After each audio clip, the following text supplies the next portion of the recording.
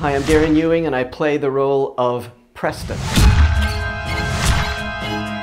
Preston is a very nice, earnest person who just wants to please Dr. Guy and do a good job. I just want to keep my job, sir. Do whatever he says and try to present himself in an employable way. He's a nerdy guy. I don't know why they cast me in that role because I'm so hip and cool.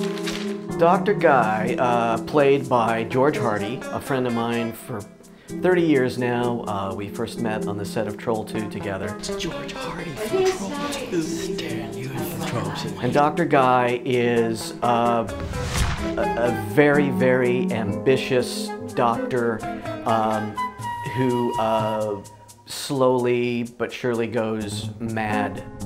Something wrong? That's how I feel. Now where's my... Number one, it's incredibly entertaining. It's worth all 10 bucks and the bucket of popcorn. Number two, a tremendous cast.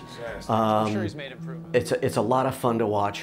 And number three, it's inspiring and uplifting and... No, I'm just kidding, no.